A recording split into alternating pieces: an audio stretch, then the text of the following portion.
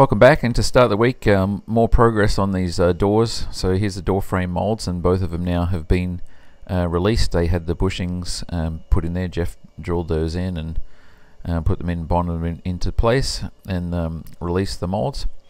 And there's the top side of the one for the right hand side door. So you can see they came out nicely.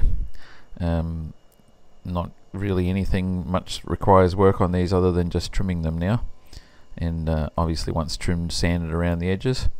So we still have to create some braces for them, so it's, you know, like a stand similar to how we did the other ones, but these will just be with you know, foam and carbon fiber, not like a steel frame. That's not really necessary on this one.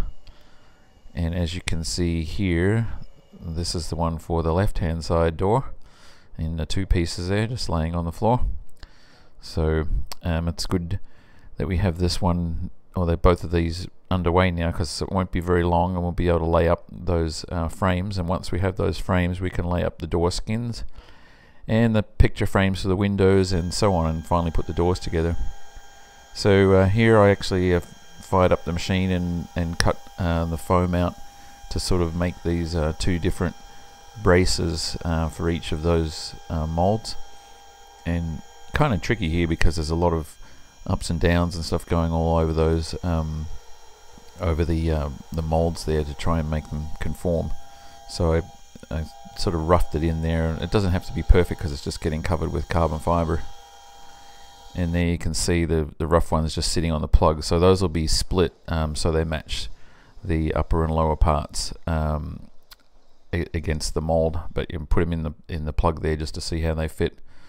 So and then obviously they'll have the carbon fiber put over the top and flanges on those to bolt to keep them together as well. And meanwhile, there's still a bunch of sanding going on. So this is that lower lip for the air intake, and that one was off the machine after the weekend. I actually came in on Saturday and ran it, and so that's Devin's already been sanding on that one, and also he's been sanding on these. So this is that back wall for the strake tank. That's the one for, I believe, the right hand side, and this is the one for the left hand side. So that one's getting close to being able to have its first coat of primer on there. And likewise, Zach's been working on this one. This is the one with all the ribs or the baffles for the strake tank, so that one's getting close to being ready for primer. And here's the lower dash. So this is the plug there with the black top coat being put on. This is today, and starting to lay that up, lay the mold up for that one. And you can see it looks pretty shiny when that's on there, but it's very sticky, that stuff, until it sort of sets up. And here Roberto and Chris were in today, and so they were laying up the starting out here, just laying up the first layer of light glass on there. And this is going to be an all glass mold, so no carbon on this one.